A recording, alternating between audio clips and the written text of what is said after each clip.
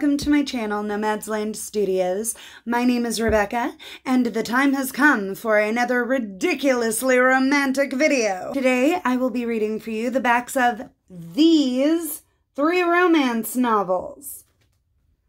Today's romance novels are all fairy tale romance novels, which means that they are all based on fairy tales.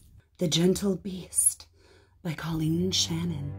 Once upon a time, they lived happily ever after. Give your heart to the gentle beast, and forever share love's sweet feast. Raised amid bountiful wealth and enlightened ideas, Callista Raleigh was more than a match for the radicals, rakes, and reprobates who railed against England's King George III. Then, a sudden reversal of fortune brought into her life a veritable brute who craved revenge against her family almost as much as he hungered for her kiss. And even though her passionate foe concealed his face behind a hideous mask, Callista believed he was merely a man with a man's strengths and appetites. But when the love-starved stranger swept her away to his secret lair, Callista realized that wits and reason weren't enough to conquer him. She'd need a desire, both satisfying and true, if beauty were to tame the beast. Ooh. Oh. Look at that! I wonder if we have a little excerpt in this one. Woohoo! The Dragon's Glare. You know what I want. Again, that gaze ran over her, lingering, possessing. There are some things even the fierce dragon cannot have. How pathetic that a man of your stature should be reduced to such bargaining. If I did not find you so deplorable, I could almost pity you. The hiss of his breath was her only warning before she felt the full force of the dragon's fury. 1 minute, he was relaxed against the desk. The next, he was hovering over her, words of righteous wrath spewing from his mouth like flames. Pity me, revile me, even hate me, but you will only delay what became inevitable the other night. I have no need of bargaining or even coercion, as you yourself have proved these moments passed in my arms. You will come to me soon enough, not because you have to, because you want to. The Glass Slipper by Linda O. Johnston. By the stroke of midnight, you must kiss the handsome prince who will bring you bliss. By no stretch of the imagination did Paige Connor consider herself a princess. She was far more interested in pursuing her research than in attending gala balls or dressing in frilly gowns. Then, the feisty beauty's bumbling fairy godmother arranged for her to take a job that landed her in a small kingdom. And, in the arms of a prince with more than dancing on his mind.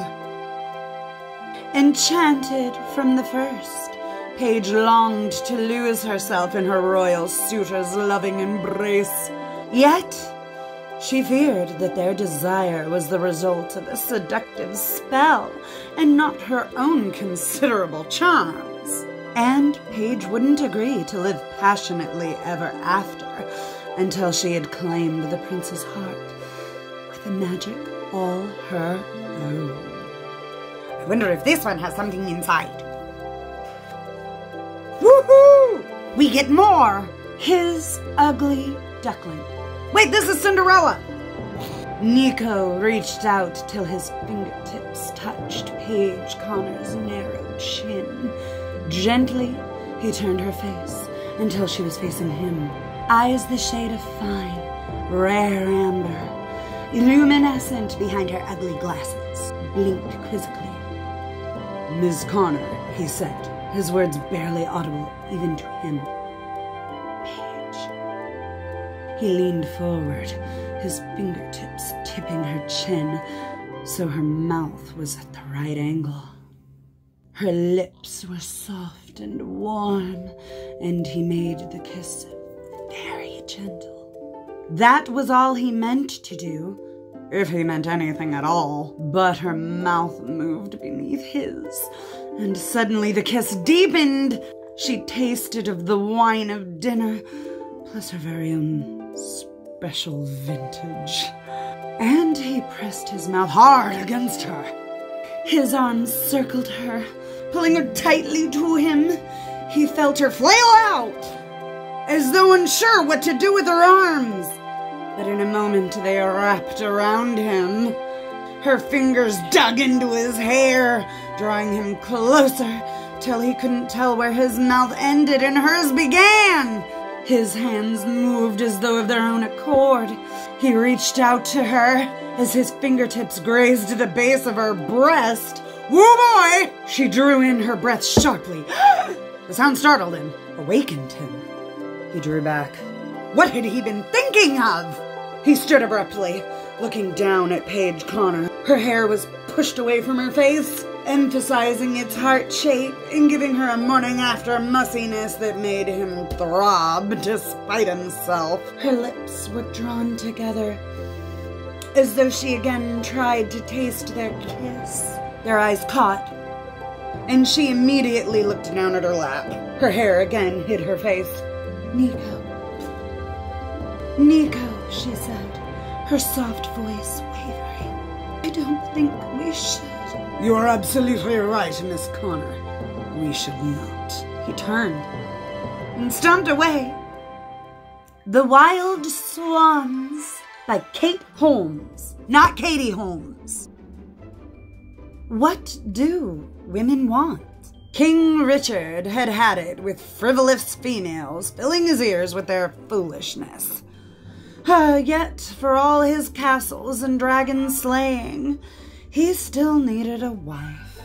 Preferably one who wouldn't plague him with womanly whining. One who knew when to shut up.